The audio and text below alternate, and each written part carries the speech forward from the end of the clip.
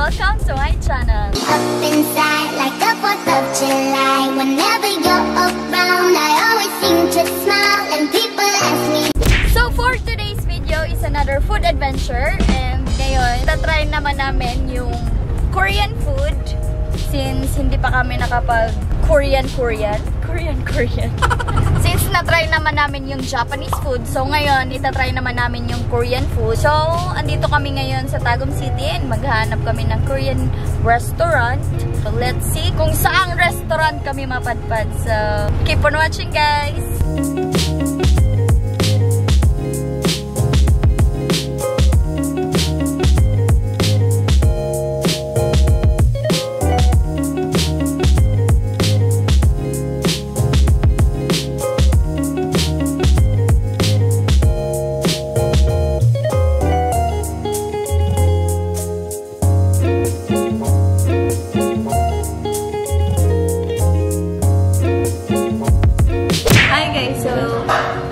Ngayon sa Sarang Korean restaurant. And guys, so kung pupunta kayo dito, mas better na gabi kayo pupunta kasi paggabi, kumpleto yung mga side dish nila. And ngayon kasi, hindi pa sila masyadong nakapag-prepare. So, much better na pupunta kayo dito sa gabi pag itry nyo yung Korean food dito sa Sarang Korean restaurant. So, yung place nila is sobrang simple lang talaga and hindi mo pa talaga ma-appreciate yung place nila, pero yung importante naman yung food.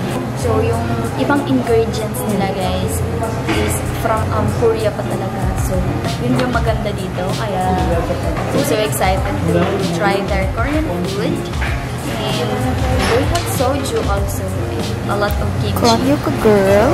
Let's see, sarap yung kimchi nila. So, habang nag-aantay kami ng order namin, kausap ko lang yung owner. So, mabait siya and he's Korean. It's okay, sir. Yeah, we're busy.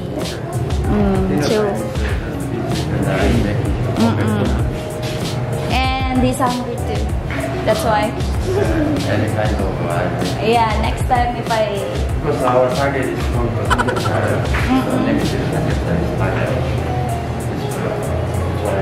Every person is going to target is Samgyeupsal. Wow, kala mo naman ha? Ganda ka, girl! Because Samgyeupsal is not much to our income. Samgyeupsal is selling, we don't have income, is enough income. That is more. Because Samgyeupsal is really premium Samgyeupsal. Our Samgyeupsal is always popular. It's been done on the hotel. So what's your name again, sir? I'm Daniel. Okay.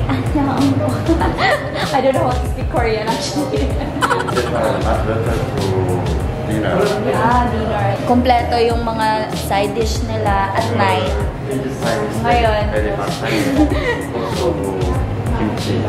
It's a lot of kimchi. Okay. Kimchi processing is not easy to eat. It makes kimchi processing the whole day and then. I love kimchi. Yeah. That's why our customer is marang want kimchi. Yes. That's why I always make kimchi. Okay. It's okay. That's why dinner time. Yes, okay. Yes. I make it perfect.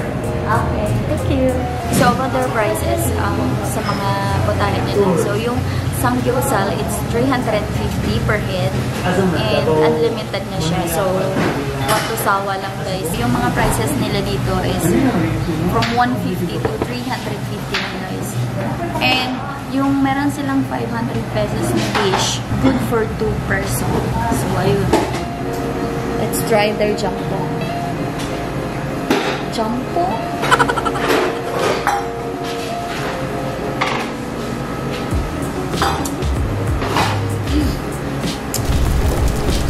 Yung anghang.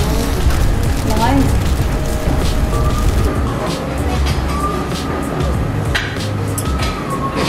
Wow. Delicious. Quite right. Little. Some of the Yeah. It's my first time to eat jampong. Jampong? And it's spicy.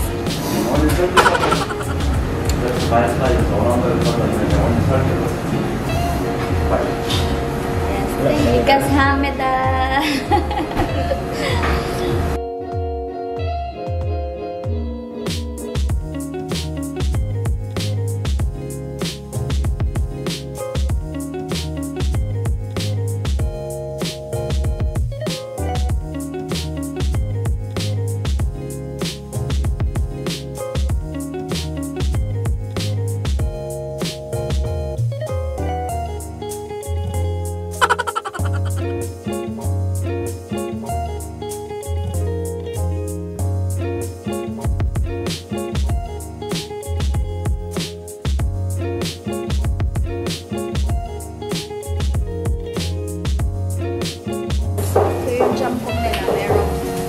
Merong tagum, shrimp, and crabs, shrimp and crabs, veggies, and sabaw maanghang, and then sarap. So, hindi pwedeng magiging dyan kung walang noodles. So, yung noodles nila is Korean. I love it. Jumbo! Since dalawa lang kami, so hindi kami nag-order ng marami talaga. Kasi hindi mo naman namin mauubos. So, sayang naman. And trinay namin, jampong and bimbap. And may mga side dish na namin. Of course, hindi mawawala yung kimchi. And this one, egg. And I love it. So, sobrang init pa guys. Hindi ko na siyang kakain ng todo-todo. And naninip pa yung mga. So, sa mga hilig na kumain ng makaang, this jampong is perfect for you. Jampong!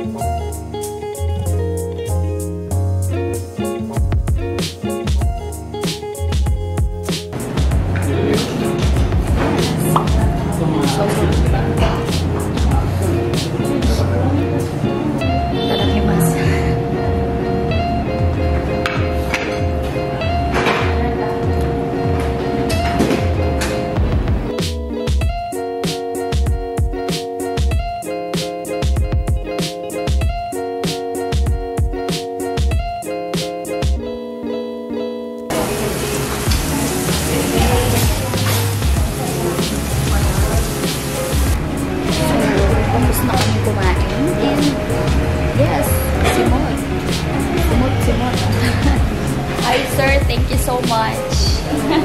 감사합니다. Yes, I love your food. I love the food. Yes. Yeah.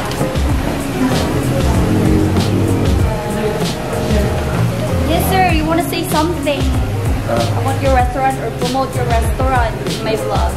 I'm always try my best everywhere. Going to my best, giving to everyone. Thank you, sir. And more. Thank you so much. Samira. 고맙습니다. Thank you. Yes, bye. Thank you. So, ayun guys, pauwi na kami. Guys, huwag kayong mag-expect na pang Instagram yung restaurant nila kasi hindi pa masyadong na-develop yung restaurant. So, sobrang simple lang talaga. So, para sa akin, yung importante naman is yung food. So, nag-enjoy naman ako sa food. Pasok sa panlasa ko. Hindi ako expert pagdating sa mga pagkain, pero nasasarapan ako sa mga pagkain nila na in-order namin. Hindi kami nagsamgyupsal kasi nga ayaw muna mag-pork ng asawa ko, kaya hindi muna kami nagsamgyupsal. Pero sa nakikita ko, fresh yung mga gulay nila, yung lalo na sa mga side dish, yung lettuce is sobrang fresh din. Yung owner guys, is siya din yung nagluluto sa mga pagkain. And Koreano siya. Yun yung maganda kasi Koreano yung owner. Kaya mafe-feel mo talaga na Korean na Korean. So ayun guys, sana nag-enjoy kayo sa food trip namin ngayon. Kasi ako sobrang na-enjoy ko yung pagkain talaga. And ayun, so thank you guys for watching. And please like, subscribe, and hit the notification bell for more updates. Thank you! See you in my next vlog!